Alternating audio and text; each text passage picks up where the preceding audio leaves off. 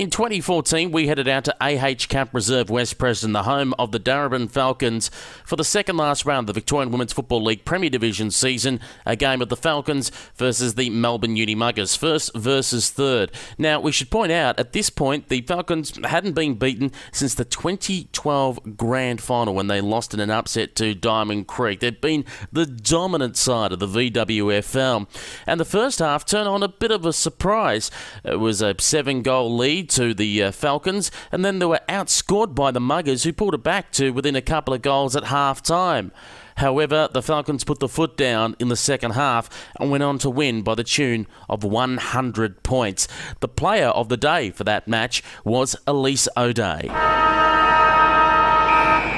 Elise, thanks for joining us, and a fair old tough day for you today. You were unlucky yourself personally not to get on the scoreboard, but you racked up plenty of possessions. No, it was just a great team effort, and I really can't take too much of the credit because it's just a fantastic side to be a part of, and we really are just a good quality team, and everyone plays their role. A few changes today that we noticed in the side as well. Pearce dropping back and Shannon Egan being moved into the ruck.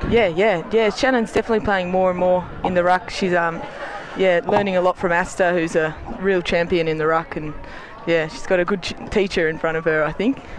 Was Steph Simpson going in to sell real estate because she was given that much land today? It was ridiculous.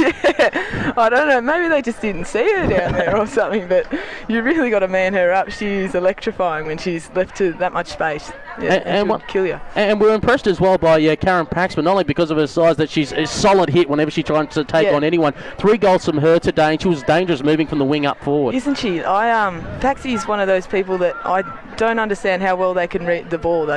She reads it better than anyone I've ever seen play football. It's just on a string for her every game. Is it becoming almost like a circus act when people like Katie Brennan can take a mark, line up from 55 metres out, look at the goals going, I reckon I'm a shot from here.